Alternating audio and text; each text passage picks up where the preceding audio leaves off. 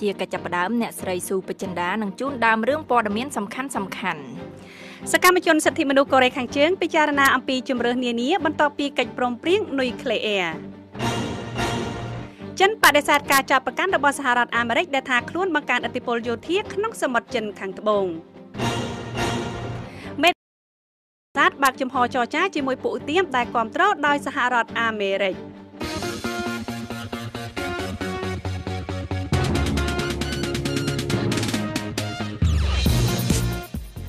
នៅក្នុងការផ្សាយរបស់ VOA នៅរាត្រីនេះយើងមានសេចក្តីរាយការណ៍អំពីលោកហ៊ុនសែនប្រមានដាក់ទោសជនណាដែលលាបទឹកខ្មៅលើម្រាមដៃដើម្បីបន្លំថាបានទៅបោះឆ្នោតមានផែនការថាថ្ងៃបោះឆ្នោតអត់ទៅបោះឆ្នោតទេតែយកទឹកថ្នាំលាបសក់យកមកលាបតាតើនេះជាអ្វីនេះគឺជាការបង្កើតកំហុសផ្នែកព្រហ្មទណ្ឌលោកកនសវាងមន្ត្រីសម្របសម្រួលអង្គការឃ្លាំមើលការបោះឆ្នោត Khmer បានបកស្រាយចំពោះរឿងនេះថា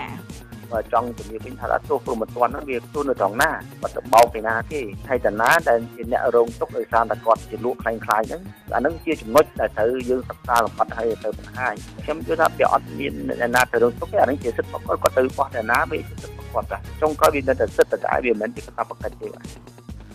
សេចក្តីរាយការណ៍មួយទៀតអំពីរដ្ឋាភិបាលបង្កើតបញ្ញត្តិថ្មីឲ្យមានការគោរពសិទ្ធិអ្នកបម្រើតាមផ្ទះក្រោយពីផ្ទុះរឿងការធ្វើទារុណកម្មលើក្មេងបម្រើតាមផ្ទះបន្ទាប់ពីសេចក្តីរាយការណ៍ទាំងនេះយើងខ្ញុំនឹងមានកម្មវិធី Hello VOA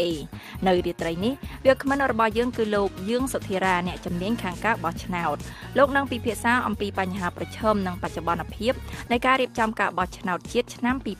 2018សូមលោកអ្នកនាងរងចាំស្ដាប់សេចក្តីរាយការណ៍ទាំងនេះនឹងកម្មវិធី Hello VOA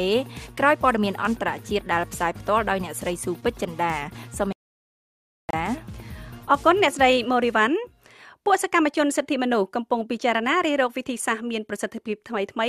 ដើម្បីធ្វើកំណែទម្រង់របបគ្រប់គ្រងឃោឃៅរបស់រដ្ឋាភិបាលកូរ៉េខាងជើងដឹកនាំដោយមេដឹកនាំគីមចុងអ៊ុននៅស្របពេលដែលការចរចាអំពីការធ្វើមិនឲ្យមាននុយក្លេអ៊ែរនៅបន្តធ្វើឡើងដើម្បីបញ្ចប់ភាពឯកោខាងវិស័យសេដ្ឋកិច្ចនិងវិស័យការទូតរបស់ប្រទេសមួយនេះក្រុមសកម្មជនសិទ្ធិមនុស្សមានសង្ឃឹមឡើងវិញថាលោកប្រធានាធិបតី Donald Trump នឹងតតាំងជាមួយនឹងមេដឹកនាំគីមចុងអ៊ុននៅឯជំនួបកំពូលដែលត្រូវបានគេរំពឹងថានឹងកើតឡើងក្នុងប្រទេសសិង្ហបុរីនៅក្នុងខែមិថុនាខាងមុខនេះដែលរួមមានបញ្ចូលសកម្មភាពឃោឃៅនៅក្នុងប្រទេសកូរ៉េខាងជើងរួមទាំងបណ្ដាញនៃជំរំគុកនយោបាយនិងការរំលោភបំពានរបស់រដ្ឋាភិបាលដែលរីករាលដាលនៅទូទាំងប្រទេសនេះ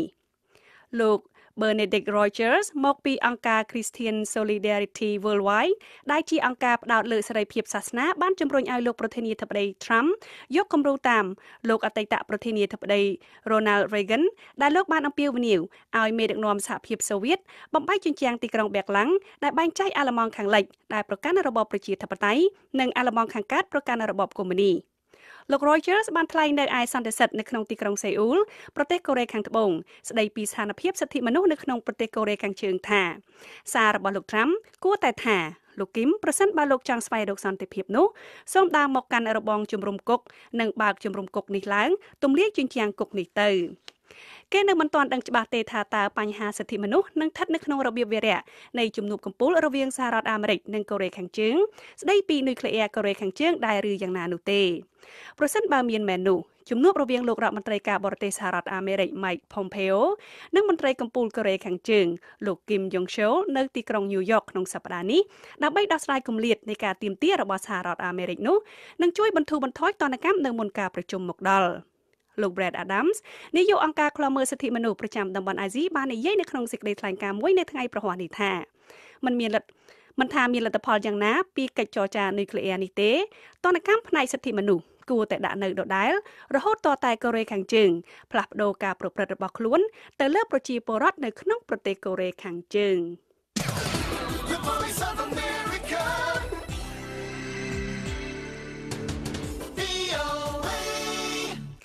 ការអះអាងរបស់សហរដ្ឋអាមេរិកដែលថាប្រទេសចិនកំពុងបង្កើនឥទ្ធិពលយោធានៅក្នុងសមុទ្រចិនខាងត្បូងនោះគឺជាការអះអាងមិនសមហេតុសមផល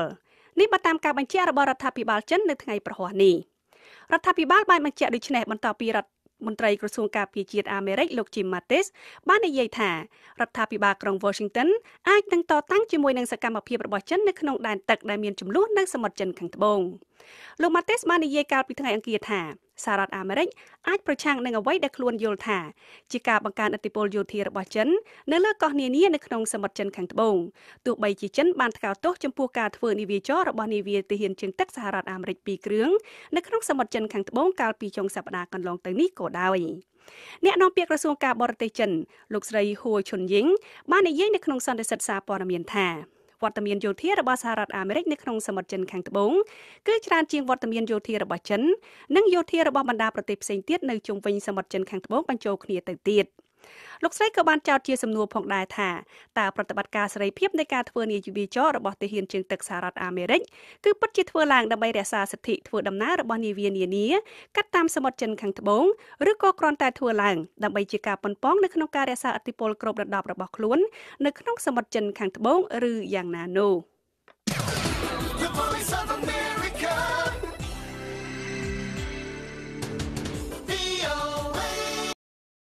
ប្រធានាធិបតីសេរីបាសាអាឡាសាតថ្លែងថារដ្ឋាភិបាលរបស់លោកកំពុងបើកទ្វារចរចាជាមួយកងកម្លាំងប្រជាធិបតេយ្យសេរីដែលគាំទ្រដោយសហរដ្ឋអាមេរិកប៉ុន្តែប្រសិនបើទទួលបរាជ័យនោះលោកនឹងគ្មានជំរឿអ្វីក្រៅពីប្រើប្រាស់កងកម្លាំងដើម្បីវាយដណ្ដើមយកមកវិញនៅតំបន់ដែលគ្រប់គ្រងដោយពួកសកម្មប្រយុទ្ធនោះទេនៅក្នុងបទសម្ភាសន៍នៅក្នុងកម្មវិធី Russia Today នៃបណ្ដាញទូរទស្សន៍អន្តរជាតិរបស់ប្រទេសរុស្ស៊ីនៅថ្ងៃប្រហ័សនេះលោកអាសាតបានថ្លែងថាក្រុមសម្ព័ន្ធមិត្តនៃពួកសកម្មប្រយុទ្ធខឺតនិងអារ៉ាប់ដែលកំពុងកាន់កាប់ផ្នែកខាងជើងនិងផ្នែកខាងកើតនៃប្រទេសស៊ីរីគឺជាបញ្ហាសេសសល់នៃចំនួននៅក្នុងប្រទេសដែលបានចាប់ផ្ដើមកាលពីឆ្នាំ2011មកលោកបានរិះគន់ការគាំទ្ររបស់សហរដ្ឋអាមេរិកដែលលោកបាននិយាយថារដ្ឋាភិបាលសេរីមានភារកិច្ចរំដោះទឹកដីរបស់ខ្លួនហើយពួកកងទ័ពសហរដ្ឋអាមេរិកគួរតែត្រូវចាកចេញលោកអាសាតបានថ្លែងយ៉ាងដូចនេះថាពួកកងទ័ពទាំងនោះចូលមកក្នុងប្រទេសអ៊ីរ៉ាក់ដោយគ្មានមូលដ្ឋានច្បាប់ត្រឹមត្រូវហើយនេះជាអ្វីដែលបានកើតឡើងទៅលើពួកគេត្រូវតែទទួលមេរៀនអ៊ីរ៉ាក់គ្មានការលើកលែងឲ្យពួកគេទេហើយសេរីក៏គ្មានការលើកលែងដែរប្រជាពលរដ្ឋនឹងមិនទទួលយកជនបរទេសនៅក្នុងតំបន់នេះតទៅទៀតទេ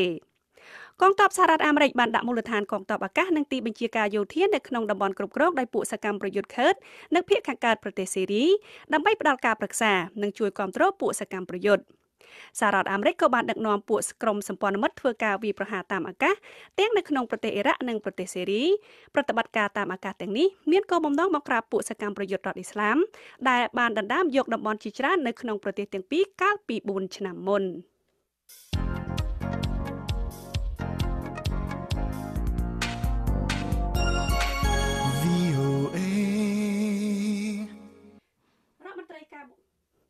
រដ្ឋមន្ត្រីការបរទេសរុស្ស៊ីលោក Sergei Lavrov បានជួបជាមួយមេដឹកនាំកូរ៉េខាងជើងលោក Kim Jong Un នៅក្នុងទីក្រុង Pyongyang នៅថ្ងៃប្រហ័សនេះហើយលោកបានអញ្ជើញលោក Kim Jong Un ឲ្យធ្វើទស្សនកិច្ចនៅក្នុងទីក្រុង Moscow ដែលការនេះបានបង្កើនកិច្ចប្រឹងប្រែងអន្តរជាតិដើម្បីបញ្ចប់ភាពតានតឹងរវាងរុស្ស៊ីជាមួយនឹងឧបទ្វីបកូរ៉េទាំងមូលលោក Lavrov បានធ្វើទស្សនកិច្ចជាលើកដំបូងនៅក្នុងប្រទេសកូរ៉េខាងជើងចាប់តាំងពីឆ្នាំ2009មកគណៈមន្ត្រីកម្ពុជាកូរ៉េខាងជើងនិងមន្ត្រីកម្ពុជាសហរដ្ឋអាមេរិកបានជួបគ្នានៅថ្ងៃទី2ដើម្បីពិភាក្សាអំពីការរៀបចំជំនួបកម្ពុជាជាប្រវត្តិសាស្ត្រនៅថ្ងៃទី12ខែមិថុនាខាងមុខនេះរវាងលោកប្រធានាធិបតី Donald Trump និងមេដឹកនាំកូរ៉េខាងជើងលោក Kim Jong Un ប្រទេសរុស្ស៊ីហាក់ដូចជាកំពុងប្រញាប់ប្រញាល់ភ្ជាប់ទំនាក់ទំនងផ្នែកការទូតជាមួយប្រទេសកូរ៉េខាងជើងនៅស្របពេលដែលរដ្ឋាភិបាលក្រុង Pyongyang និងរដ្ឋាភិបាលក្រុង Washington កំពុងឆ្ពោះទៅរកការចរចាដើម្បីបញ្ចប់ភាពតានតឹងដែលបានកើតឡើងរាប់ឆ្នាំមកហើយជុំវិញកម្មវិធីនុយក្លេអ៊ែរកូរ៉េខាងជើង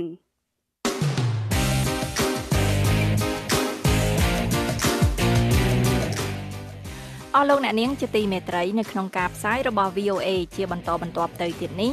យើងមានសេចក្តីរាយការណ៍ជូនដូចតទៅលោកហ៊ុនសែនប្រមានដាក់ទោសជនណាដែលលាបទឹកខ្មៅលើម្រាមដៃដើម្បីបន្លំថាបានទៅបោះឆ្នោតរដ្ឋាភិបាលបង្កើតបញ្ញត្តិថ្មីឲ្យមានការគោរពសិទ្ធិអ្នកបម្រើតាមផ្ទះក្រោយពីផ្ទុះការធ្វើទារុណកម្មលើក្មេងបម្រើតាមផ្ទះបន្ទាប់ពីសេចក្តីរាយការណ៍ទាំងនេះយើងខ្ញុំនឹងមានកម្មវិធី Hello VOA នៅរាត្រីនេះវាគ្មិនរបស់យើងគឺលោកយើងសុធិរាអ្នកជំនាញខាងការបោះឆ្នោតលោកនឹងពិភាក្សាអំពីបញ្ហាប្រឈមនិងបច្ចុប្បន្នភាពនៃការរៀបចំការបោះឆ្នោតជាតិឆ្នាំ2018ដូច្នេះបើសិនជាលោកអ្នកនាងចង់ចូលរួមសួរសំណួរនៅក្នុងកម្មវិធី Hello VOA នេះសូមទូរស័ព្ទមកយើងខ្ញុំលេខ012 51 51 94ហើយលោកអ្នកនាងក៏អាចសរសេរសំណួររបស់លោកអ្នកនាងនៅលើទំព័រ Facebook ដែលមានអាសយដ្ឋាន facebook.com/voa ខ្មែរ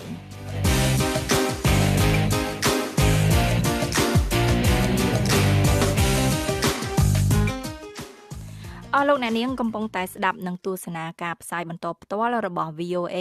ពីរដ្ឋធានី Washington លោកនាយករដ្ឋមន្ត្រីហ៊ុនសែននិងអ្នកនាំពាក្យក្រសួងយុតិធម៌បានប្រកាសបន្តបន្ទាប់គ្នាថាការជ្រលក់ម្រាមដៃក្នុងថ្នាំទឹកខ្មៅផ្សេងដើម្បីបន្លំថាខ្លួនបានទៅបោះឆ្នោតគឺជាអំពើល្មើសច្បាប់ព្រហ្មទណ្ឌក៏ប៉ុន្តែអ្នកច្បាប់លើកឡើងថាករណីនេះមិនមានចែងក្នុងច្បាប់ហើយថាការដែលមិនមានច្បាប់ចែងមានន័យថាមិនមែនជាបទល្មើសនោះទេកញ្ញាកាន់វិជ្ជការនៃ VOA រាយការណ៍ពីរាជធានីភ្នំពេញដូចតទៅលោកនាយករដ្ឋមន្ត្រីហ៊ុនសែននៅព្រឹកថ្ងៃប្រហ័សនេះប្រមានដាក់ទោសទណ្ឌចំពោះជនណាដែលហ៊ានយកទឹកថ្នាំលាបសក់មកជ្រលក់ម្រាមដៃដើម្បីបំភាន់សាធារណៈថាខ្លួនបានចូលរួមបោះឆ្នោតនៅថ្ងៃទី29ខែកក្កដាខាងមុខថ្លែងក្នុងពិធីសម្ពោធដាក់ឲ្យប្រើប្រាស់រោងចក្រស៊ីម៉ងត៍មួយក្នុងខេត្តបាត់ដំបងលោកនាយករដ្ឋមន្ត្រីបានលើកឡើងថាមានក្រុមប្រឆាំងនឹងលោកបានណែនាំប្រជាពលរដ្ឋឲ្យយកថ្នាំលាបសក់ទៅលាបដៃបន្លំសាធារណជននិងបានធ្វើចលនាបំផុសមិនឲ្យប្រជាពលរដ្ឋកម្ពុជាទៅចូលរួមបោះឆ្នោតនៅថ្ងៃទី29ខែកក្កដាឆ្នាំ2018ខាងមុខលោកនាយករដ្ឋមន្ត្រីបន្ថែមថាការមិនទៅបោះឆ្នោតគឺជាសិទ្ធិរបស់ប្រជាពលរដ្ឋប៉ុន្តែលោកថាការយកថ្នាំលាបសក់ពណ៌ខ្មៅមកលាបម្រាមដៃគឺជាទង្វើប្រឆាំងនឹងបទល្មើសព្រហ្មទណ្ឌមានផែនការថាថ្ងៃបោះឆ្នោតអត់ទៅបោះឆ្នោតទេតែយកទឹកថ្នាំលាបសក់យកមកលាបដៃតើនេះជាអ្វីនេះគឺជាការបង្កើតកំហុសផ្នែកព្រហ្មទណ្ឌនៃការក្លែងបន្លំជាការក្លែងបន្លំប្រជាពលរដ្ឋដែលត្រូវបានគេឃោសនាដើរខ្សឹបថាមិនចាំបាច់ទៅបោះទេតែដើម្បីកុំឲ្យគេចំណាំថាយើងមិនបានទៅបោះគឺត្រូវយកទឹកថ្នាំសក់លាបដៃនេះมันអាចទៅបំភាន់បញ្ជីបោះឆ្នោតរបស់ទេអ្នកទៅបោះបានគេខ្វែងឈ្មោះកម្ពុជានឹងរៀបចំការបោះឆ្នោតជ្រើសតាំងតំណាងរាស្ត្រអាណត្តិទី6នៅថ្ងៃទី29ខែកក្កដាឆ្នាំ2018ខាងមុខនេះដោយមិនមានគណៈបកសង្គ្រោះជាតិបន្ទាប់ពីគណៈបកនេះត្រូវបានតុលាការកំពូលរំលាយទៅតាមបណ្ដឹងរបស់ក្រសួងមហាផ្ទៃដោយចោទថាបានខົບខិតជាមួយបរទេសរៀបចំគម្រោងផ្ដួលរំលំរដ្ឋាភិបាលដែលដឹកនាំដោយលោកនាយករដ្ឋមន្ត្រីហ៊ុនសែនក្រោយការរំលាយគណៈបកប្រឆាំងដែលមានអ្នកគាំទ្រជាង 40% នៅទូទាំងប្រទេសនេះមន្ត្រីបកជំទាស់សំខាន់បានភៀសខ្លួនទៅក្រៅប្រទេសនិងបង្កើតចលនាដើម្បីទាក់ទាញកុំឲ្យមានការចូលរួមបោះឆ្នោតនៅថ្ងៃទី29ខែកក្កដាខាងមុខដោយមានពាក្យស្លោកដេកផ្ទះឈ្នះដាច់ដោយយល់ឃើញថាការបោះឆ្នោតខាងមុខមិនមានភាពសេរីនិងយុត្តិធម៌យ៉ាងណាក៏ដោយលោកនាយករដ្ឋមន្ត្រីមិនបានបញ្ជាក់ថាតើការលាបថ្នាំសក់លើម្រាមដៃនឹងត្រូវចោទប្រកាន់ពីបទល្មើសក្នុងមាត្រាណាមួយនៃក្រមព្រហ្មទណ្ឌនោះទេ VOA មិនអាចតាក់ទងលោកកឹមសន្តិភាពអ្នកនាំពាក្យក្រសួងយុតិធធម៌ដើម្បីសុំការអត្ថាធិប្បាយលើទស្សនវិជ្ជាផ្លូវច្បាប់លម្អិតបានទេនៅថ្ងៃប្រហ័សនេះទោះយ៉ាងណាលោកកឹមសន្តិភាពបានបង្ហោះសារលើទំព័រ Facebook របស់លោកកាលពីថ្ងៃពុធថា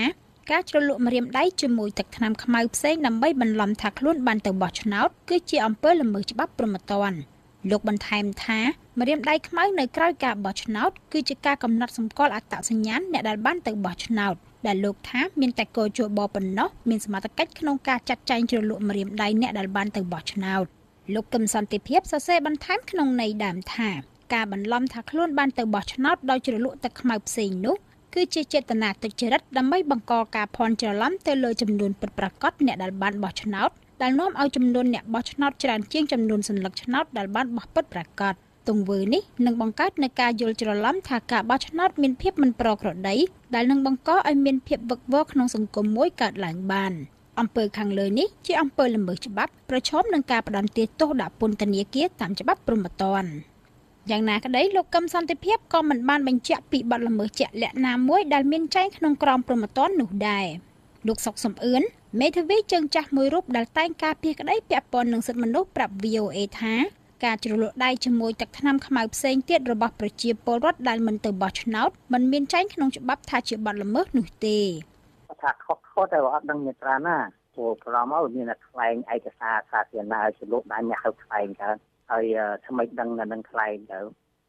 ហើយបោះឆ្នោតហៅប្រជាពលរដ្ឋមកប្រជុំឆែកមើលយ៉ាងណាបោះណាជ្រលក់យ៉ាងអញ្ចឹងបានន័យថាបើសិនជាមិនមានការចែងទេអានឹងយ៉ាងម៉េចទៅវិញទៅលោកមេធាវីច្បាប់អត់មានចែងច្បាស់មិនមានទូបានបើតាមមាត្រា3នៃក្រមព្រហ្មទណ្ឌចែងពីគោលការណ៍នីតិចានុគោលភាពថាមានតែអំពើដែលបង្កើតជាបទល្មើសនៅពេលដែលអំពើនោះមានចែងក្នុងបទបបញ្ញត្តិព្រហ្មទណ្ឌជាធរមានប៉ុណ្ណោះទើបត្រូវផ្ដន្ទាទោសព្រហ្មទណ្ឌបាន ចំណែកមាត្រា5នៃក្រមព្រហ្មទណ្ឌចែងពីការបកស្រាយច្បាប់ព្រហ្មទណ្ឌថាក្នុងរឿងព្រហ្មទណ្ឌច្បាប់ត្រូវបកស្រាយយ៉ាងតឹងរ៉ឹងចៅក្រមមិនអាចពង្រីកវិសាលភាពអនុវត្តឬប្រព្រឹត្តតាមសន្តិភាពឬភាពដូចឬស្រដៀងគ្នាបានឡើយលោកកនសវាងមន្ត្រីសម្រាប់សម្រួលអង្គការឃ្លាំមើលការបោះឆ្នោតមួយហៅកាត់ថា Conference លើកឡើងថាលោកមិនធ្លាប់បានជួបករណីនៃការយកទឹកថ្នាំខ្មៅណាមួយមកលាបម្រាមដៃហើយត្រូវមានទោសនោះទេទោះយ៉ាងណាលោកសូមមិនធ្វើអត្ថាធិប្បាយលើការលើកឡើងរបស់លោកនាយករដ្ឋមន្ត្រីនិងការអត្ថាធិប្បាយរបស់អ្នកនាំពាក្យក្រសួងយុតិធម៌មកថាលើប្រជាពលរដ្ឋមួយលោកនៅខាងក្រៅប្រទេសហើយលោកអត់បានបោះឆ្នោតអញ្ចឹងទៅលោកអត់មានទឹកខ្មៅទឹកអីទេឬមួយក៏លោកថាអ្នកដែលមកហើយលោកចង់ចលក់អីទៅដល់កន្លែងធ្វើការវិញប្រាប់ទៅចោទគាត់ថានេះអ្នកឯងចលក់អីខ្លាំងខ្លាយអ្នកឯងត្រូវទោសព្រមទណ្ឌអញ្ចឹងវាមិនវាខុសមិនឥឡូវខ្ញុំចង់ជំរាបវិញថាទោសព្រមទណ្ឌហ្នឹងវាទោសនៅត្រង់ណាគាត់ទៅបោកពីណាគេហើយតាណាដែលជាអ្នករងទុក្ខដោយសារតែគាត់ចលក់ខ្លាំងខ្លាយហ្នឹងអាហ្នឹងជាចំណុចដែលត្រូវយើងសិក្សាលម្អិតហើយទៅបង្ហាញខ្ញុំយល់ថាវាអត់មានអ្នកណាទៅរងទុក្ខទេអានេះជាសិទ្ធិរបស់គាត់ទៅបោះតែណាវាជាសិទ្ធិរបស់គាត់តាចុងក្រោយវានៅតែសិទ្ធិតែវាមិនមែនជាកាតព្វកិច្ចទេបាទគណៈកម្មាធិការជាតិរៀបចំការបោះឆ្នោតហៅកាត់ថាកោជបបានត្រៀមថវិកាជាតិប្រមាណជា$53 លានសម្រាប់ចំណាយលើការបោះឆ្នោតជ្រើសតាំងតំណាងរាស្ត្រនៅឆ្នាំនេះស្របពេលដែលលោកនាយករដ្ឋមន្ត្រីប្រកាសដដែលជាច្រើនដងថាការបោះឆ្នោតនឹងនៅតែប្រព្រឹត្តទៅតាមការគ្រោងទុកបើទោះបីមិនមានអ្នកសង្កេតការណ៍មិនមានគណៈបកប្រឆាំងចូលរួមឬមិនមានការទទួលស្គាល់ពីក្រុមប្រទេសប្រកាន់លទ្ធិប្រជាធិបតេយ្យធំមួយចំនួនក៏ដោយរាយការណ៍ពីរាជធានីភ្នំពេញនាងខ្ញុំកាន់វិជ្ជការ VOA សេចក្តីរាយការណ៍អំពីការធ្វើបាបដោយហិង្សាលើរាងកាយកូនឈ្នួលបម្រើតាមផ្ទះបង្កឡើងដោយស្ត្រីអាជីវករមួយរូបហើយនឹងមានប្រតិកម្មពីលោកនាយករដ្ឋមន្ត្រីហ៊ុនសែនចំពោះសុខទុក្ខរបស់កម្មករបម្រើការងារតាមផ្ទះនោះក្រសួងការងារបានចេញប្រកាសថ្មីមួយក្នុងបំណងកំណត់លក្ខខណ្ឌការងារសម្រាប់កម្មករការងារតាមផ្ទះនិងទប់ស្កាត់ការកេងប្រវ័ញ្ចរបស់នយោជកមកលើកម្មករការងារតាមផ្ទះមន្ត្រីសង្គមស៊ីវិលសាទរនឹងសេចក្តីប្រកាសនេះហើយបានស្នើឲ្យអាជ្ញាធរមូលដ្ឋានបង្កើនការស្រង់ព័ត៌មានចំនួនកម្មករការងារតាមផ្ទះនៅក្នុងភូមិឃុំឬសង្កាត់ដើម្បីងាយស្រួលឆ្លើយតបនឹងសកម្មភាពបំពាននានាលោកហុលរស្មីនៃ VOA ជូនសេចក្តីរាយការណ៍នេះពីរាជធានីភ្នំពេញដូចតទៅកាលពីថ្ងៃពុធកន្លងទៅស្ត្រីម្នាក់ត្រូវបានគេរាយការណ៍មកថាត្រូវអាជ្ញាធរមានសមត្ថកិច្ចចាប់ខ្លួនហើយក្រោយមកក៏ទទួលការចោទប្រកាន់ពីតុលាការរាជធានីភ្នំពេញពីបទហិង្សាដោយចេតនាបន្ទាប់ពីស្ត្រីរូបនោះត្រូវគេសង្ស័យថាបានធ្វើទរណកម្មលើក្មេងស្រីវ័យ16ឆ្នាំដែលជាអ្នកបម្រើក្នុងផ្ទះខ្លួនការចាប់ខ្លួនស្ត្រីដែលគេរាយការណ៍មកថាជាជនជាតិវៀតណាមកាត់ចិនមានឈ្មោះ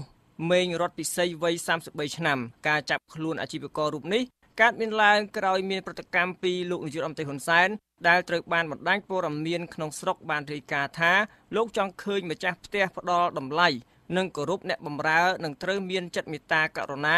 ដល់អ្នកបម្រើទាំងនោះផងបើម្ចាស់ផ្ទះមានលទ្ធភាពជួលអ្នកបម្រើមកធ្វើការងារផ្ទះឲ្យខ្លួននោះដោយយោងតាមបំណងរបស់លោកនាយករដ្ឋមន្ត្រីហ៊ុនសែនចំពោះការការពារអ្នកបម្រើតាមផ្ទះឬកម្មករការងារផ្ទះនោះក្រសួងការងារនៅក្នុងសប្តាហ៍នេះបានចេញប្រកាសស្តីពីលក្ខខណ្ឌការងារដែលបានកំណត់នៅគោលដៅនយោបាយនៃប្រភេទការងារផ្ទះនិងការកំណត់លក្ខខណ្ឌនៃកិច្ចសន្យាធ្វើការក៏ដូចជាការដោះស្រាយវិវាទរវាងនយោជកនិងកម្មករការងារផ្ទះតាមប្រការ2របស់ប្រកាសនេះបានបញ្ជាក់ឲ្យដឹងថាពាក្យថាការងារផ្ទះសំដៅយកកិច្ចការទាំងឡាយដែលត្រូវប្រតិបត្តិនៅក្នុងរង្វង់គ្រួសារមួយ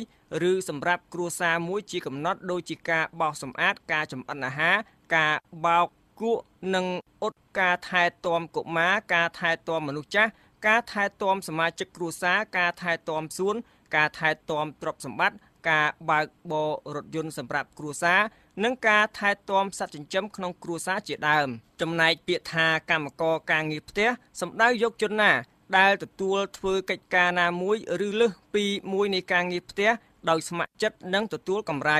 ជនណាម្នាក់គ្រាន់តែទទួលធ្វើកិច្ចការណាមួយឬលើសពីមួយនៃការងារផ្ទះម្ដងម្កាលឬមិនទៀងទាត់និងមិនឈរលើមូលដ្ឋាននៃវិជ្ជាជីវៈណាមួយមិនមែនជាកម្មករការងារផ្ទះទេ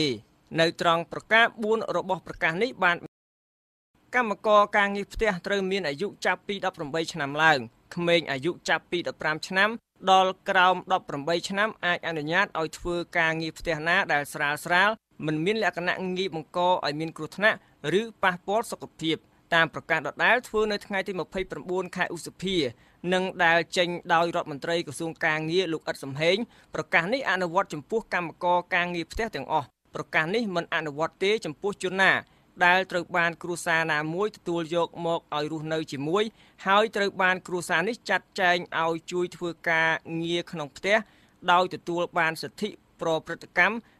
ការពារនិងផលប្រយោជន៍ដូចគ្នានឹងសមាជិកនីមួយៗនៃគ្រួសារដើម្បីបញ្ជាក់បានថាកម្មករការងារផ្ទះត្រូវបានទទួលខុសត្រូវទាំងខាងហិរញ្ញវត្ថុនិងសង្គមគិច្ចដោយចៅហ្វាយរបស់ខ្លួនប្រកាសរបស់ក្រសួងការងារបានកំណត់ឲ្យកម្មករការងារផ្ទះនិងនយោជកនីមួយៗត្រូវធ្វើកិច្ចសន្យាការងារជាលាយលក្ខណ៍អក្សរដោយមានភ្ជាប់ជាមួយលក្ខខណ្ឌជាច្រើនលក្ខខណ្ឌទាំងអស់នោះរួមមានឈ្មោះនិងអាសយដ្ឋានរបស់នយោជកនិងកម្មករការងារផ្ទះប្រាក់ឈ្នួលម៉ោងធ្វើការឈប់សម្រាកប្រចាំឆ្នាំមានប្រាក់ឈ្នួលការផ្ដល់អាហារនិងកន្លែងស្នាក់នៅបើមាននិងលក្ខខណ្ឌសម្រាប់រៀបចំឲ្យកម្មករការងារផ្ទះត្រឡប់ទៅស្រុកឬផ្ទះវិញនិងលក្ខខណ្ឌដែលពាក់ព័ន្ធជាមួយនឹងការបញ្ចប់កិច្ចសន្យាការងារដូចជារយៈពេលនៃការជូនដំណឹងជាមុនដោយកម្មករការងារផ្ទះនិងនយោជកជាដើមប្រការ10នៃប្រកាសនេះបានសរសេរតាមន័យដើមថានយោជកត្រូវបើកប្រាក់ឈ្នួលជាសាច់ប្រាក់ជូនកម្មករការងារផ្ទះដោយផ្ទាល់ឬតាមធនាគារដោយផ្អែកទៅលើការព្រមព្រៀងគ្នាដោយស្ម័គ្រចិត្តរវាងកម្មករការងារផ្ទះនិងនយោជកការបើកប្រាក់ឈ្នួលសម្រាប់កម្មករការងារផ្ទះសម្រាប់ខែនីមួយៗត្រូវធ្វើឡើងនៅថ្ងៃធ្វើការដោយត្រូវមានការជូនដំណឹងជាមុនអំពីថ្ងៃបើកប្រាក់ឈ្នួលនេះការបើកប្រាក់ឈ្នួលនេះអាចធ្វើឡើងរៀងរាល់15ថ្ងៃម្ដងក្នុងករណីមានការស្នើសុំពីកម្មករការងារផ្ទះឬមានចែងនៅក្នុងកិច្ចសន្យាការងារលោករងឈុនប្រធានសហភាពសហជីពកម្ពុជាសម្ដែងការសាទរចំពោះប្រកាសរបស់ក្រសួងការងារដែលអាចនឹងជួយទប់ស្កាត់ការកេងប្រវ័ញ្ចរបស់នយោជកមកលើកម្មករការងារផ្ទះនិងការលុបបំបាត់ចោលការប្រើអំពើហិង្សាមកលើកម្មករការងារផ្ទះតួយ៉ាងដូចជាករណីស្ត្រីមេងរដ្ឋពិសីដែលរងការចោទប្រកាន់ថាបានធ្វើបាបរាងកាយកម្មកររបស់ខ្លួនតាមការពិតយើងសាទរចំពោះប្រកាសរបស់ក្រសួងការងារដើម្បីតម្រែតម្រង់ធ្វើម៉េចកុំឲ្យម្ចាស់ផ្ទះដែលត្រូវប្រើកម្មករនៅតាមផ្ទះហ្នឹងគាត់រំលោភទៅលើបងប្អូនកម្មករឬធ្វើបាបអីកន្លងមកឲ្យថ្មីនេះយើងបានឃើញហើយដែលម្ចាស់ផ្ទះបានធ្វើទរណកម្មធ្វើបាបទៅដល់កុមារីម្នាក់ដែលអាយុជាង10ឆ្នាំហ្នឹងបាទហើយយើងគិតថាការប្រកាសដែលចេញដោយក្រសួងការងារតាក់ទងទៅនឹងអ្នកបម្រើការតាមផ្ទះនេះវាជារឿងមួយល្អដើម្បីការពារពួកគាត់បាទតាមប្រកាស12នៃប្រកាសស្ដីពីលក្ខខណ្ឌរបស់កម្មករការងារផ្ទះបានសរសេរតាមន័យដើមថារាល់ការងារផ្ទះដែលមានលក្ខណៈជាការងារដោយបង្ខំឬជាកាតព្វកិច្ចការងារកាត់ជំពាក់ការងារមានលក្ខណៈជាទម្រង់ធ្ងន់ធ្ងរនិងបែបទេសភាពត្រូវបានហាមឃាត់រីឯប្រកាស13បានសរសេរថានយោជកត្រូវទទួលខុសត្រូវលើគ្រោះថ្នាក់ការងារទាំងអស់លើកម្មករការងារផ្ទះនិងរបបសន្តិសុខសង្គមដោយមានចែងក្នុងច្បាប់និងបទបញ្ញត្តិនានាដែលពាក់ព័ន្ធនៃប្រជាណាចក្រកម្ពុជាដោយកម្មករនយោជិតផ្សេងៗទៀតដែរប្រការ14នៃប្រកាសនេះបានបញ្ជាក់ការដាក់ទោសទណ្ឌថាអ្នកប្រព្រឹត្តល្មើសទៅនឹងប្រកាសនេះត្រូវទទួលការផាកពិន័យឬផ្ដន្ទាទោសដោយមានចែងក្នុងច្បាប់និងបទបញ្ជាជាធរមាននៃប្រជាណាចក្រកម្ពុជាលោករងឈុនប្រធានសហភាពសហជីពកម្ពុជាមានប្រសាសន៍ប្រាប់ VOA បន្ថែមថារដ្ឋាភិបាលត្រូវបង្កើនការផ្សព្វផ្សាយអំពីខ្លឹមសារនិងការអនុវត្តប្រកាសនេះឲ្យបានទូលំទូលាយហើយអាជ្ញាធរមូលដ្ឋានក៏ត្រូវបង្កើតយន្តការស្រង់ស្ថិតិនៃចំនួនផ្ទះដែលបានជួលកម្មករការងារផ្ទះលោកបានបន្តថាការនេះនឹងហុចប្រយោជន៍ដល់ការទប់ស្កាត់រាល់ទម្រង់នៃការបំពានក្នុងនោះមានការរាំងខ្ទប់កម្មករការងារផ្ទះពីសំណាក់ម្ចាស់ផ្ទះមិនឲ្យរាយការណ៍ពីសកម្មភាពរបបបំពានទៅដល់អាជ្ញាធរជាដើមកន្លងមកវាមានការដែលធ្វើទណ្ឌកម្មទៅដល់អ្នកបម្រើហ្នឹងជារឿយគម្រាំតែបែកធ្លាយរឿងហ្នឹងមកខាងក្រៅគាត់ត្រូវបានប្រខាំងអ្នកបម្រើនឹងមិនឲ្យចេញក្រៅផ្ទះចេញហ្នឹងវាជារឿងមួយនឹងពិបាកអញ្ចឹងឲ្យអាជ្ញាធរឃុំសង្កាត់នឹងត្រូវតែដឹងស្ថិតិឲ្យធ្វើស្ថិតិថាផ្ទះនឹងមានអ្នកបម្រើប្រមាណអ្នក ត្រូវនៅក្នុងសង្កាត់ឬឃុំរបស់ខ្លួននឹងត្រូវដឹងចំនួនដែលកម្មករត្រូវធ្វើការនៅតាមផ្ទះនឹងដើម្បីយើងជួយការពារនៅសុខភាពរបស់គាត់ជួនកាលគាត់ត្រូវបានគេរំលោភបំពានតែគាត់អត់មានឱកាសបានមកផ្ដល់ព័ត៌មានត្រូវបានម្ចាស់ផ្ទះឃុំអីរាប់សប្អាទិត្យអីចឹងទៅរាប់ពេលយូរអីចឹងទៅមកមានឱកាសចេញមកក្រៅបានបែករឿងនឹងទៅបាទដូចជារឿងថ្មីនេះក្តីបាទអ្នកស្រីធីតាគឺនាយិកាអង្គការសីលកាមានប្រសាសន៍ថារដ្ឋាភិបាលគួរពិចារណាបង្កើតច្បាប់ដាច់ដោយឡែកមួយទៀតដើម្បីជំរុញឲ្យការអនុវត្តប្រកបដោយប្រសិទ្ធភាពនៅប្រកាសស្តីពីកម្មករការងារផ្ទះត្រូវមានច្បាប់ដោយឡែកកាត់មួយទៀតដើម្បីបង្ហាញអំពីកាតព្វកិច្ចនិងសិទ្ធិរបស់កុមារហើយនិងកុមារីទៅធ្វើការនៅផ្ទះហ្នឹងហើយឥឡូវនេះតាមមើលបែបយកច្បាប់គុំមិនទាន់ធម្មតាយកមកអនុវត្តប៉ុន្តែបើសិនណាជាយើងអត់មានច្បាប់ដើម្បីសម្រាប់ឲ្យការពារអ្នកដែលធ្វើការនៅផ្ទះកុមារីដែលធ្វើការនៅផ្ទះនិងកាតព្វកិច្ចរបស់អ្នកដែលជាយកមនុស្សទៅធ្វើការយើងមិនអាចអនុវត្តច្បាប់នឹងបានទេហើយអ្នកដទៃក៏មិនអាចអនុវត្តជួយអនុវត្តបានដែរចឹងទៅច្បាប់ជារឿងមួយសំខាន់ហើយយើងអត់មានទេច្បាប់នោះប្រកាសថ្មីស្តីពីលក្ខខណ្ឌកម្មករការងារផ្ទះក៏ត្រូវបានដាក់ឲ្យអនុវត្តដោយនយោជកជាជនបរទេសដែលស្នាក់នៅក្នុងប្រទេសកម្ពុជានិងដែលមានកម្មករការងារផ្ទះជាជនជាតិខ្មែរធ្វើការក្នុងគ្រួសារឬសម្រាប់គ្រួសាររបស់ខ្លួនយោងតាមសេចក្តីរាយការណ៍របស់បណ្ដាញព័ត៌មានក្នុងស្រុកនានាបានឲ្យដឹងថាស្ត្រីមេងរដ្ឋពិសីដែលមានសញ្ជាតិចិនកាត់វៀតណាមអាចប្រឈមការជាប់ពន្ធនាគារពី2ទៅ5ឆ្នាំប្រសិនបើស្ត្រីរូបនោះត្រូវបានរកឃើញថាមានទោសប្រើហិង្សាលើកម្មករការងារផ្ទះរបស់ខ្លួនក្មេងស្រីដែលគេរាយការណ៍ថាបានទទួលរងការប្រើហិង្សាពីស្ត្រីមេងរដ្ឋពិសីនោះមានឈ្មោះថាជាស្រីនូដែលមានស្រុកកំណើតនៅខេត្តឧត្តរមានជ័យក្មេងស្រីរូបនេះបានមករស់នៅជាមួយស្ត្រីមេងរដ្ឋពិសីក្នុងនាមជាកូនឈ្នួលអស់រយៈពេល4ឆ្នាំមកហើយរាយការណ៍ពីរាជធានីភ្នំពេញខ្ញុំហុលរស្មី VOA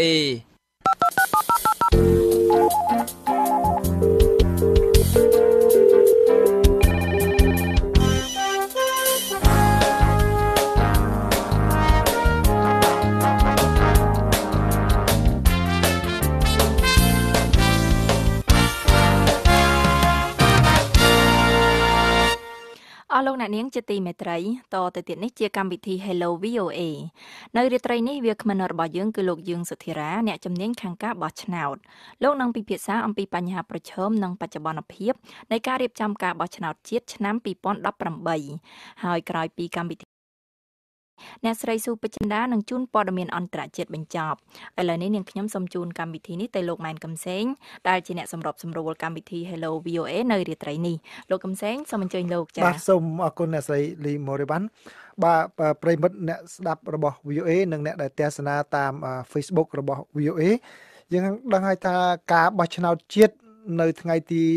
29ខែកក្កដាខាងមុខនេះគឺមានលក្ខណៈប្រទាំងប្រទើគ្នា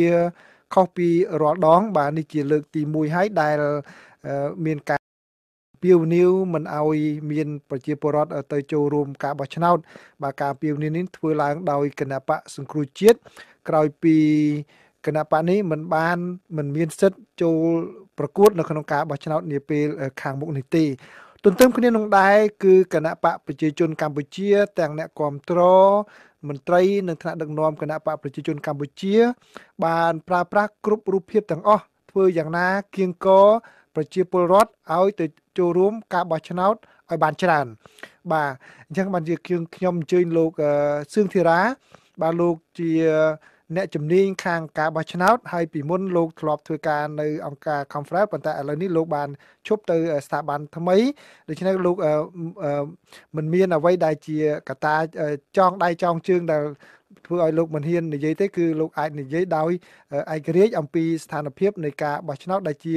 ទស្សនៈនិងមតិផ្ទាល់ខ្លួនរបស់លោកផ្អែកទៅលើសភាពការនិងជំនាញរបស់លោកបើយើងពិភាក្សាទៅលើបញ្ហាប្រឈម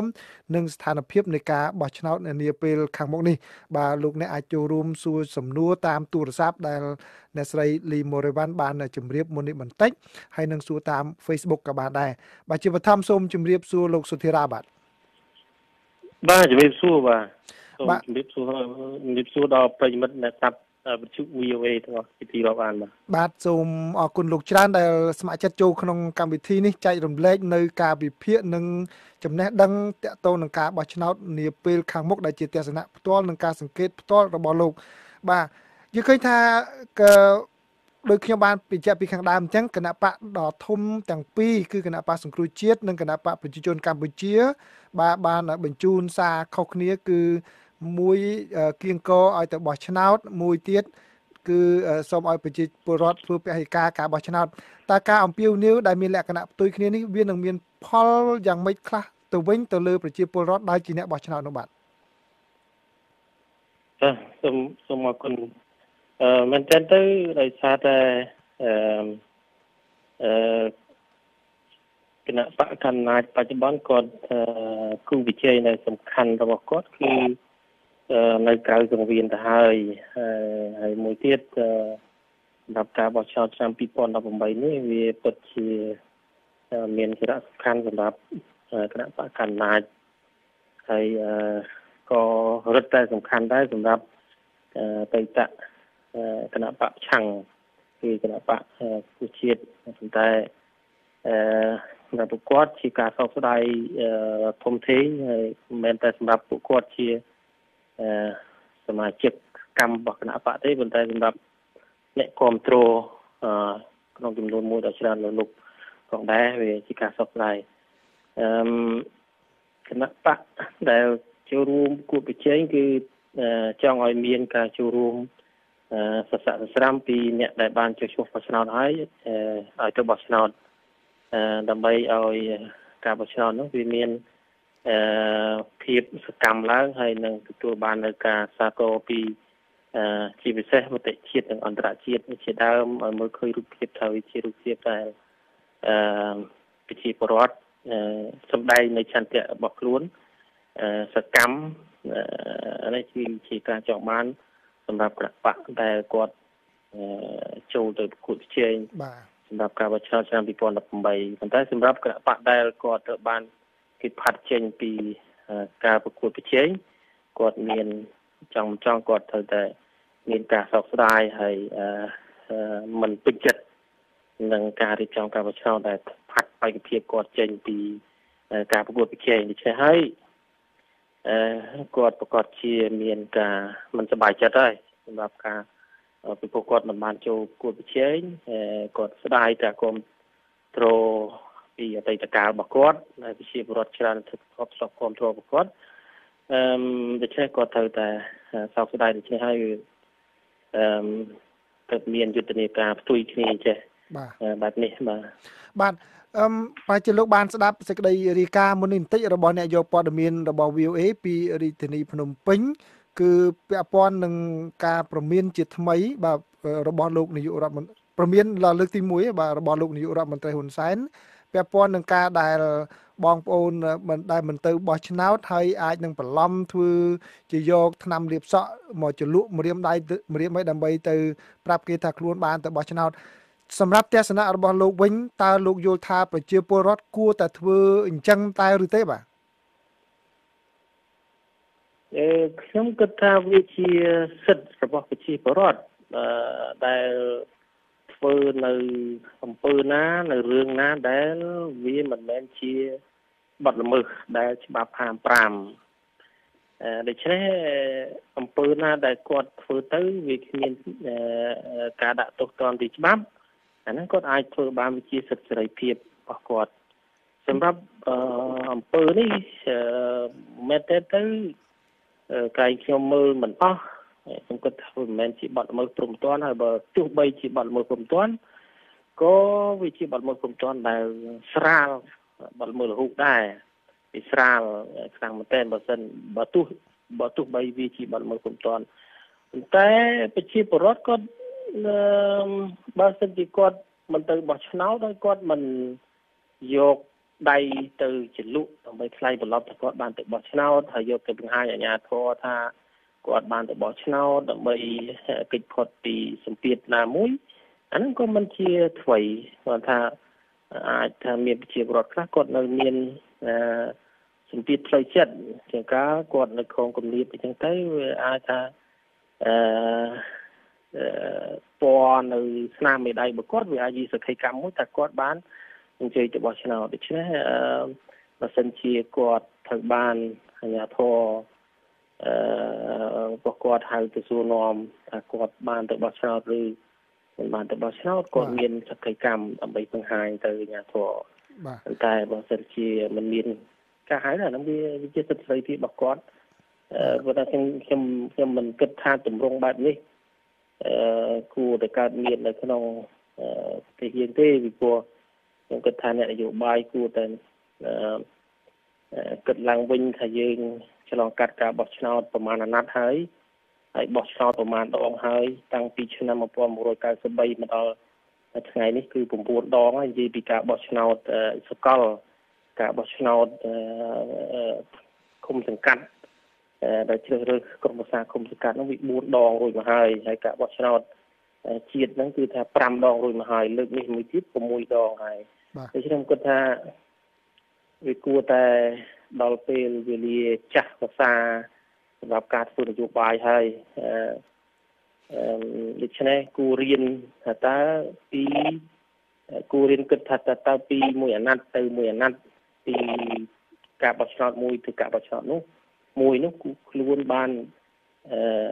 ធ្វើឲ្យប្រសើរឡើងនៅចំណុចណាខ្លះសម្រាប់ការរៀបចំការបោះឆ្នោតមួយបាទទាំងការរៀបចំបោះឆ្នោតក្តីទាំងអ្នកដែលចូលរួមប្រកួតប្រជែងសម្រាប់យកប្រជាប្រិយភាពសម្រាប់យកអំណាចក្តីគួររៀនអំពីអ្វីដែលយើងបានឆ្លងកាត់កន្លងមកដើម្បីធ្វើឲ្យវាមានប្រសើរឲ្យវាមានភាពប្រសើរឡើងមិនគួររៀនរោគអាល្អនោះមកដាក់ឲ្យវាទៅជាដើរធាក់ថយក្រោយចឹងទេបាទសូមអរគុណបាទលោកអ្នកស្ដាប់យើងកំពុងតែពិភាក្សាគ្នាជាមួយនឹងលោកយើងសុធិរាដែលជាអ្នកជំនាញខាងការបោះឆ្នោតបាទ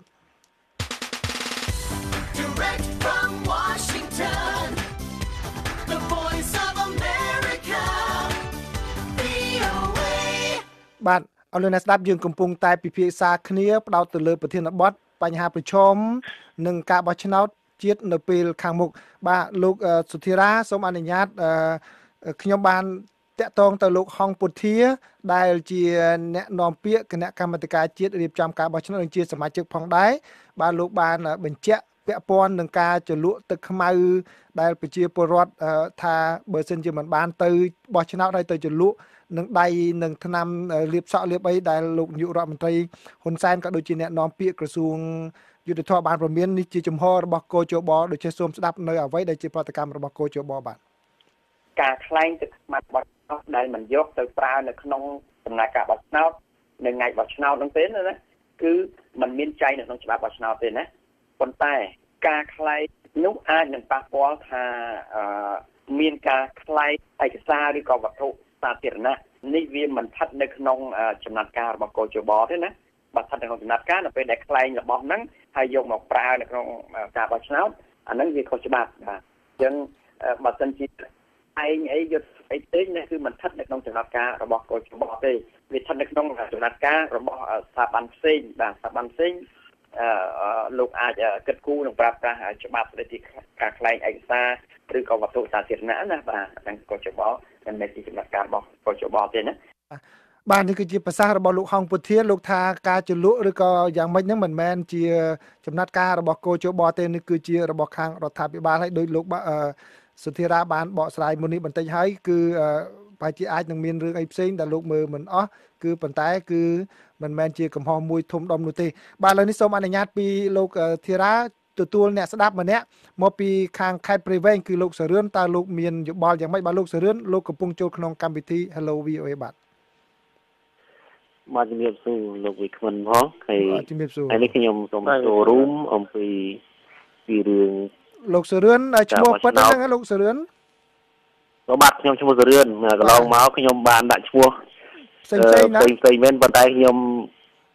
ហ្នឹងហើយខ្ញុំខ្លាចតែខាងហ្នឹងមិនឲ្យនិយាយណាបាទអត់ទេកុំខ្លាចខ្ញុំអនុញ្ញាតឲ្យគ្រប់គណៈបកនយោបាយនិន្នាការប៉ុន្តែសូមគោរពបញ្ជូនខ្ញុំគឺឲ្យដាក់ឈ្មោះត្រង់ហ្នឹងសូមប្រើឈ្មោះសរឿនយ៉ាងរហូតណាបាទសូមចេញបាទសូមចេញបាទថ្ងៃរឿងហ្នឹងវាកើតចេញពីរឿងអីពីរឿងគណៈបកសង្គ្រោះជាតិហ្នឹងដែលខាងរដ្ឋាភិបាលដែលដឹកនាំដោយសម្ដេចហ៊ុនសែនហ្នឹង គាត់រំលាយចោលដូច្នេះមានវិជាបរដ្ឋជាពិសេសដោយលោកសំរងស៊ីអញ្ចឹងគាត់ប្រកាសមិនអោយវិជាបរដ្ឋរបស់ឆ្នោតអញ្ចឹងណាប៉ុន្តែរឿងនេះវាចេញពីរឿងនយោបាយប៉ុន្តែក្រមរបស់លោកសំរងស៊ីហ្នឹងអ៊ូតខ្លួនថាជាអ្នកប្រជាធិបតេយ្យក្រមហ្នឹងក៏មិនល្អដែរខ្ញុំនៅជាក់ស្ដែងរឿងខ្ញុំទៅចែកពីរឿងនយោបាយស្ថានភាពស្រុកខ្មែរសប្តាហ៍ថ្ងៃនេះរឿងនេះរឿងខុសពីប្រព័ន្ធដឹកនាំទេខ្ញុំច្រើនតែយកប្រព័ន្ធនេះមកនិយាយណាហើយក្រមសំរងស៊ីក៏ថាម៉េចបើចាំតែប្រព័ន្ធហ្នឹង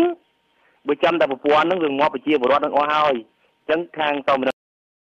ជាមួយខ្ញុំអញ្ចឹងណាហើយខ្ញុំថាឥឡូវមើលអ្នកធ្វើលឿនហ្នឹងណាតែធ្វើដោយសង្គ្រោះជាតិធ្វើលឿនហ្នឹងសួរថាឥឡូវដល់ណាហើយដល់ពេលអញ្ចឹងខ្ញុំគាត់ដាក់សំណួរប៉ុណ្ណឹងខាងសង្គ្រោះជាតិលឹបរឿងពាក្យប្រជាធិបតេយ្យនេះខាងសំរងស៊ីលោកកឹមសុខានេះគាត់យកតែពាក្យមកនិយាយទេពាក្យប្រជាធិបតេយ្យជារឿងបច្ចេកទេសប្រព័ន្ធច្បាប់ដឹកនាំប្រទេសតែគេនិយាយចឹងតាប៉ុន្តែសំរងស៊ីគាត់និយាយតែពាក្យប្រជាធិបតេយ្យតែពាក្យប្រជាធិបតេយ្យតែមួយម៉ាត់ហ្នឹងប៉ុន្តែឲ្យធ្វើប្រជាធិបតេយ្យតើធ្វើស្អីពីស្អីឲ្យចេញប្រជាធិបតេយ្យហ្នឹងសំរងស៊ីឲ្យគាត់យកមកជែកជាមេចលនាធំជាងគេដែលបានខ្នាតអន្តរជាតិទទួលស្គាល់ច្រើននឹងមែនប៉ុន្តែសំរងស៊ីអត់យល់ពីរឿងប្រជាធិបតេយ្យហ្នឹងទេបាទលោកសុរិនប្រហែលជាប្រធានបទប្រជាធិបតេយ្យប្រហែលជាធំច្រើនដែលយើងត្រូវការពេលយូរឥឡូវនេះខ្ញុំចង់បដោតតែលើករឿងដែលនៅក្នុងការបោះឆ្នោតនាពេលខាងមុខបន្តិចបាទលោកមានសំណួរអីសួរទៅលោកសុធារាឬក៏បញ្ចេញទស្សនៈអីខ្លីថែមបន្តិចទៀតបានបាទរឿងហ្នឹងរឿងមិនទឹកបោះគឺគ្មានជារឿងអីខុសទេសម្រាប់ប្រជាពលរដ្ឋខ្មែរបើគាត់មិនទឹកបោះបើគាត់គ្មានបកដែលគាត់ពេញចិត្តណាមិនជារឿងអីខុសប៉ុន្តែសម្រាប់ខ្ញុំមិនមែនឃោសនាឲ្យប្រជាពលរដ្ឋមិនទៅបោះឆ្នោតសម្រាប់ខ្ញុំទៅបោះឆ្នោតពីព្រោះខ្ញុំមានបកមួយដែរខុសពីបកសំរងស៊ីក៏ខុសពីគណៈបកប្រជាជនដែរហើយខ្ញុំក៏មិនស្របដែររបៀបដឹកនាំដោយគណៈបកប្រជាជនរាល់ថ្ងៃខ្ញុំក៏ធ្វើចលនាមួយដែរគឺគណៈបកសម្ព័ន្ធរបស់ខ្ញុំហ្នឹងហើយដូច្នេះបាទហ្នឹងហើយបាទចឹងហើយខ្ញុំចង់ទៅជែកជាមួយខាងរញើបៃតាប្រជាធិបតេយ្យខាងសំរងស៊ីនឹងដែរមើលពីណាប្រកែកជាងគេនៅក្នុងគណៈបកសំរងស៊ីយកមកជែកមើលបាទចឹងប្រហែលជាអាចនឹងរៀបក្រោយចឹងណាលោកណាបាទចឹងអរគុណលោកសុរិនបាទយើងនឹងជួបគ្នានៅពេលក្រោយបានលោកសុរិនចូលបញ្ចេញជាមតិលោកសុធារាឥឡូវខ្ញុំសូមរំលងពីបញ្ហាហ្នឹងទៅខាងមុខបន្តិចទៀតឥឡូវនេះគឺនៅខែមិថុនានេះសហគមន៍ខ្មែរនៅសហរដ្ឋអាមេរិកនឹងមានការធ្វើបាតកម្មជាបន្តបន្ទាប់គឺនៅថ្ងៃ1និងថ្ងៃ16ខែមិថុនាហ្នឹងទាមទារឲ្យជប៉ុនផ្អាកការគាំទ្រដកចេញនៅការគាំទ្រទៅគណៈកម្មាធិការជាតិរៀបចំការបោះឆ្នោតហើយនឹងឈប់គាំទ្រតែម្ដងតើលោកយល់យ៉ាងម៉េចដែរបើសិនជាមានការតវ៉ាដូចនេះហើយនឹងមានការដកចេញអញ្ចឹងបាទការតវ៉ារបស់ប្រជាពលរដ្ឋខ្មែរនៅនីសមុទ្រកិច្ចខិតខំប្រឹងប្រែងរបស់គាត់វាជាការតស៊ូការបញ្ញាចិត្តរបស់គាត់ដើម្បីឲ្យមានការផ្លាស់ប្ដូរមួយដែលមានភាពជាវិជ្ជមានដើម្បីឲ្យទីម៉េចឲ្យជប៉ុនហ្នឹងគាត់អាចប្រើឥទ្ធិពលណាមួយដើម្បីអាចផ្លាស់ប្ដូរអេរិយាបថឬក៏ការគិតឬក៏ជំហររបស់ការបកកណ្ដាលឬក៏រដ្ឋាភិបាលតែ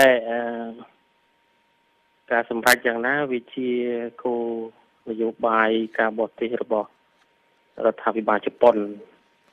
ប៉ុន្តែបើសិនជាជប៉ុននៅគ្រប់គ្រងតើមានប៉ះពាល់ទៅដល់ភាពស្របច្បាប់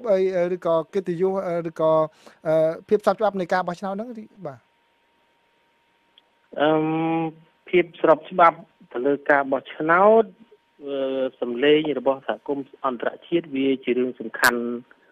មួយសម្រាប់ការបោះឆ្នោតនៅក្នុងប្រទេសជាធិបតេយ្យមួយគាត់ថាវាជាជំរើសរបស់រដ្ឋាភិបាលជប៉ុនបើជប៉ុនគិតឃើញថាបើសិនជាគាត់ប្រើប្រាស់ឥទ្ធិពលណាមួយដើម្បីរុញឲ្យរដ្ឋាភិបាលគាត់ដូរការគិតឲ្យបែរទៅជាមិនបានសម្រេចគាត់បែរជាទទួលរងនៅផលវិបាកទៅវិញអាហ្នឹងគាត់អាចពិចារណាមិនធ្វើការរុញឬក៏ធ្វើម៉េចឲ្យមានការផ្លាស់ប្ដូរការគិតតែបើសិនជាគាត់ជោគជ័យក្នុងការធ្វើម៉េច lobby ឲ្យមានការកែប្រែឬក៏ផ្លាស់ប្ដូរអិយាបថណាមួយអានោះវាជាអ្វីដែលយើងគិតថាជប៉ុនគាត់ជោគជ័យហើយ មិត្តភក្តិជប៉ុននៅខាងប៉ៃអឺរ៉ុបឬក៏អាមេរិកសាទរជាមួយគាត់នេះវាអាស្រ័យលើគោលជំហរបាទជប៉ុនតើគិតពីរឿង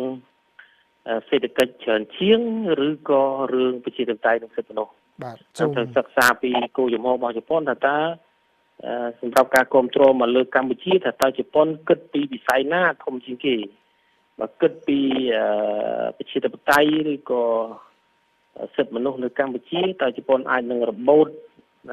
អ្វីមួយចេញពីដៃតើលោកលោកសុធារាវិញតើលោកគិតថាជប៉ុនគិតពីប្រជាធិបតេយ្យច្រើនជាងមុខរបរជំនួញផលប្រយោជន៍សេដ្ឋកិច្ចរបស់គាត់ឬក៏យ៉ាងម៉េចនៅក្នុងដំណាក់កាលនេះដោយសារមានវត្តមានរបស់ចិនមានឥទ្ធិពលខ្លាំងនៅក្នុងទឹកដីកម្ពុជានៅក្នុងឆាកនយោបាយកម្ពុជាខ្ញុំគិតថាជប៉ុនប្រហែលជាត្រូវការឥទ្ធិពលខ្លះដើម្បីមកប្រកួតប្រជែងជាមួយនឹងចិននៅក្នុងឆាកនយោបាយរបស់កម្ពុជាបាទសូមអរគុណបាទឥឡូវខ្ញុំសូមបាទប្រិយមិត្តទាំងអស់ស្ដាប់នៅប្រសាសន៍របស់លោកហងពុធាបន្ថែមទៀតបាទដែលខ្ញុំក៏បានសួរសំណួរដូចគ្នានេះទៅលោកហងពុធាអំពីការតវ៉ារបស់ពលរដ្ឋខ្មែរហើយនឹងការដែលជប៉ុនដកខ្លួនចេញនឹងនៅបន្តតើមានផលប៉ះពាល់យ៉ាងម៉េចបាទសូមអញ្ជើញស្ដាប់បាទខ្ញុំសូមជម្រាបថាដំណើរការឆ្នាំគឺប្រព្រឹត្តទៅដោយរលូនតាមការគ្រោងទុកនិងតាមបដិជនដែលមានចែកនៅក្នុងសព្វណារួចហើយអញ្ចឹងការដកឬក៏មិនដកនៅការជួយជំនួយឬក៏បច្ចេកទេសផ្សេងៗរបស់ជប៉ុនมันបានធ្វើឲ្យប៉ះពាល់ដល់ដំណើរការបោះឆ្នោតនោះទេទីមួយខ្ញុំចង់និយាយថាជំនួយទៅលើបញ្ហាថវិកាឯងកោជបមានថវិការបស់ជាតិដែលកន្លងមកសភារបស់ប្រជាជនកម្ពុជាបានធ្វើការអនុម័តរួចហើយអញ្ចឹងក្រុមមានកញ្ចប់ថវិកាហ្នឹងគ្រប់គ្រាន់អស់ហើយតែចឹងបានមានភាគីជំនួយផ្សេងគ្រាន់តែថាកោជបកាត់យកជំនួយនឹងឯងបញ្ចូលទៅខាងរដ្ឋាភិបាលវិញសម្រាប់បន្ទុករដ្ឋាភិបាលអញ្ចឹងសរុបមកចង់មានន័យថាតើការគឺមានគ្រប់គ្រាន់បាទទី2បញ្ញាបច្ចេកទេសណាកន្លងមកជប៉ុនបានដាក់ការិយាល័យនៅទីស្តីការនៃគណៈកម្មការជាតិរៀបចំការបោះឆ្នោតហើយជួយលើការងារបច្ចេកទេសអញ្ចឹងប្រសិនបើមិនមានអ្នកបច្ចេកទេសជប៉ុនជួយក៏ដំណើរការប្រព្រឹត្តទៅជាធម្មតាដោយហេតុថាកម្ពុជាមានការបោះឆ្នោតជាង10លើកមកហើយដែលរៀបចំដោយកម្ពុជាខ្លួនឯងផ្ទាល់អញ្ចឹងកម្ពុជាមានជនជាតិមនុស្សគ្រប់គ្រាន់សម្រាប់ដំណើរការបោះឆ្នោតនោះបាទនេះគឺជាអ្វីតកតទៅនឹងលក្ខណៈបច្ចេកទេសហើយសំណួរបន្ទាប់របស់ខ្ញុំទៅលោកហងពុធាតកតងជាមួយនឹងភាពស្របច្បាប់ឬមិនស្របច្បាប់ដែលកើតឡើងពីការបោះឆ្នោតនេះបាទដូច្នេះសូមលោកអនុញ្ញាតពីលោកសុធារាស្ដាប់នៅប្រសាសន៍របស់លោកហងពុធាមួយទៀតពាក់ព័ន្ធជាមួយនឹងការភាពស្របច្បាប់បើសិនជាឬក៏មិនស្របច្បាប់បើសិនជាមានឬមិនមានការគ្រប់គ្រងពីជប៉ុនបាទ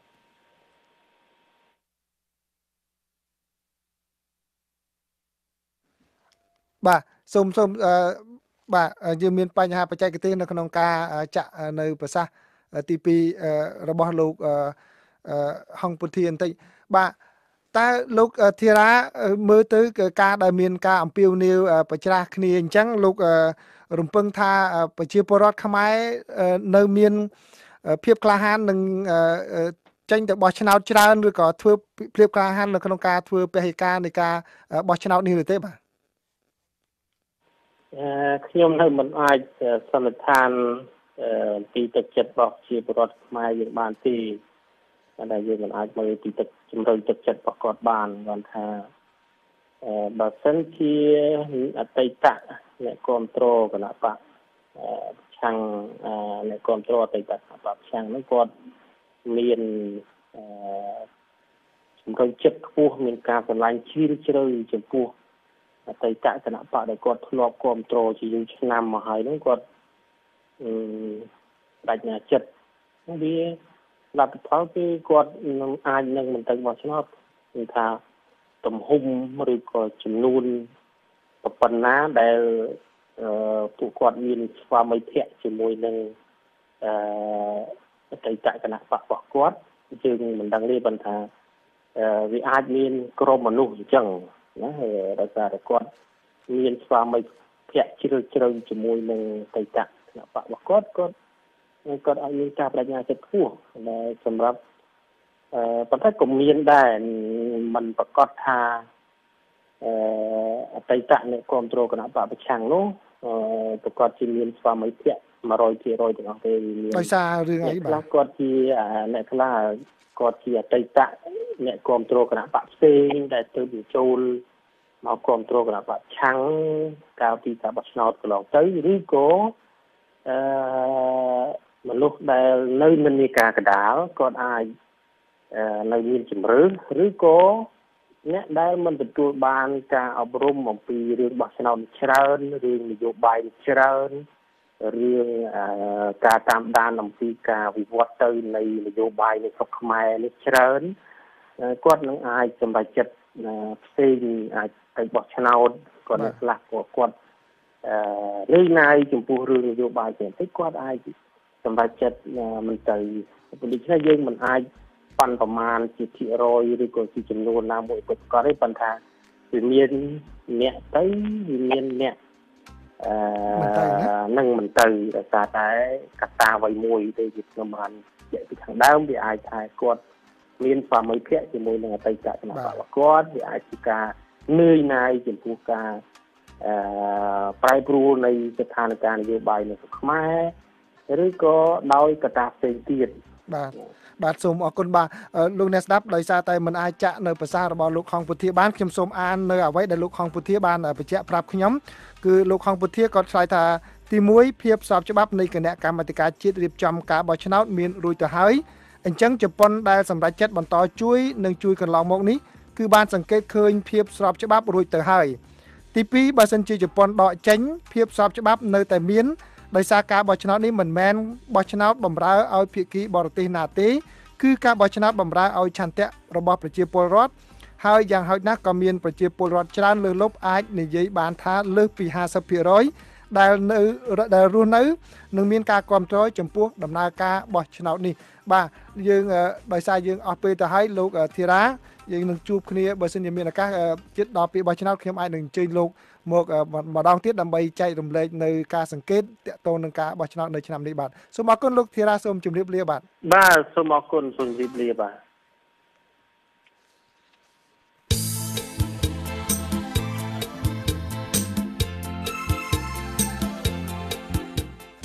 អស់លោកអ្នកនាងជាទីមេត្រីនៅក្នុងការផ្សាយរបស់ VOA នៅព្រឹកស្អែកនេះពីម៉ោង5ដល់ម៉ោង 5:30 នាទីសូមលោកអ្នកនាងរងចាំស្ដាប់សេចក្តីរាយការណ៍ព័ត៌មានថ្មីៗពីប្រទេសកម្ពុជាពីតំបន់អាស៊ីនិងពីជុំវិញពិភពលោក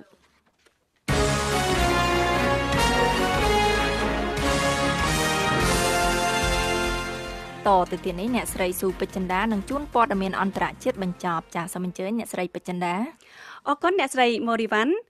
លោកប្រធានាធិបតីសហរដ្ឋអាមេរិក Donald Trump បាននិយាយកាលពីថ្ងៃពុធម្សិលមិញថា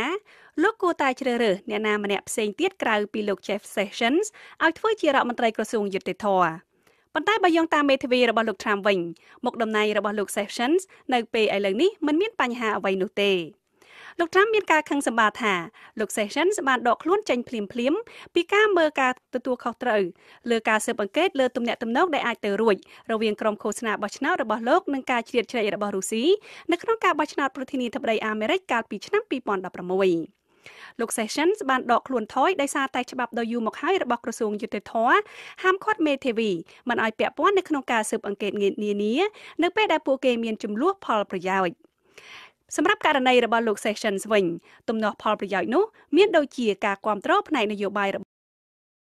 និងការប្រជុំកាលពីឆ្នាំ2016របស់លោកជាមួយនឹងឯកអគ្គរដ្ឋទូតរុស្ស៊ីលោក Sergei Kislyak ជារឿយៗលោក Trump បានបង្ហាញការខកចិត្តថាការសម្ដែងដកខ្លួនរបស់លោក Sessions បានធ្វើឲ្យលោកបាត់បង់ការការពារពីមន្ត្រីក្រសួងយុតិធម៌នៅអំឡុងពេលស៊ើបអង្កេតដែលធ្វើឡើងដោយមេធាវីពិសេសលោក Robert Muellerរដ្ឋាភិបាលប៉ាគីស្ថាននិយាយថាខ្លួនកំពុងពិនិត្យឡើងវិញអំពីទំនាក់ទំនងជាមួយនឹងសហរដ្ឋអាមេរិកដែលការនេះអាចនឹងបណ្ដាលឲ្យមានការផ្អាកការផ្គត់ផ្គង់នៅក្នុងប្រទេសអាហ្វហ្គានីស្ថានជាកន្លែងដែលកងទ័ពអាមេរិកកំពុងប្រយុទ្ធប្រឆាំងនឹងក្រុមបះបោរជាមួយសម្ព័ន្ធមិត្តរបស់អង្គការអូតង់ដើម្បីរក្សាស្ថិរភាពនៅក្នុងប្រទេសដែលបំផ្លិចបំផ្លាញដោយសារសង្គ្រាមមួយនេះ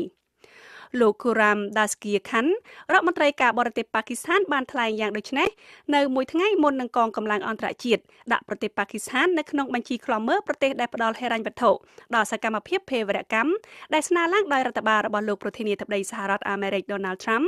ដែលការនេះទំនងជានឹងបញ្ឆេះឲ្យមានវិបត្តិសេដ្ឋកិច្ចនៅក្នុងប្រទេសប៉ាគីស្ថាន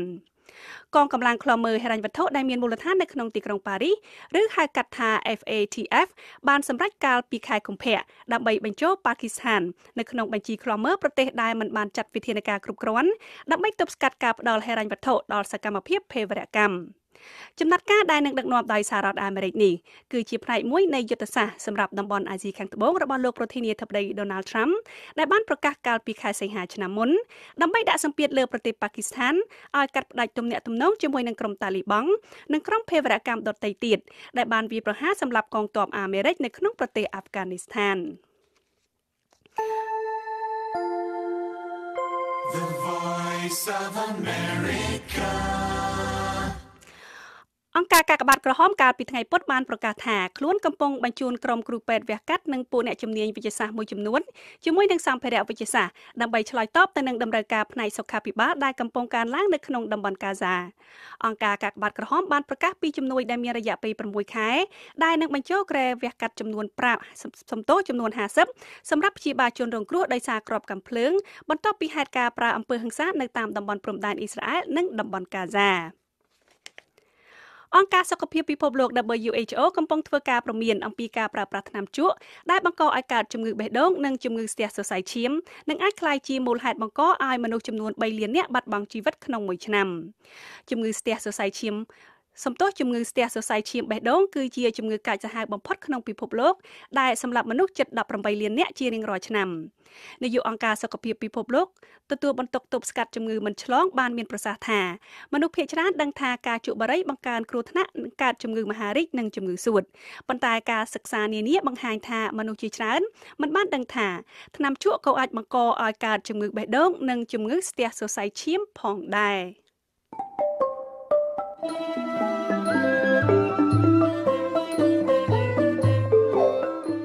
កម្មវិធីផ្សាយរបស់ VOA នៅវេលាយប់នេះចប់តែត្រឹមនេះក៏ប៉ុន្តែលោកអ្នកនាងនៅអាចស្ដាប់ឬអានព័ត៌មានរបស់ VOA ឡើងវិញបានតាមរយៈគេហទំព័ររបស់យើងដែលមានអាសយដ្ឋាន khmer.voanews.com